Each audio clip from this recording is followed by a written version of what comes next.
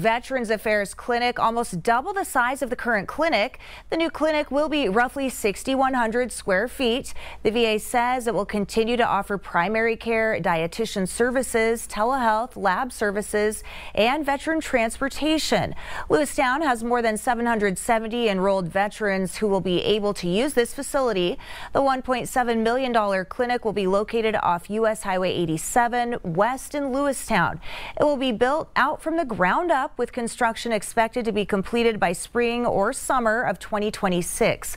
Montana VA will lease the facility for the next 5 years.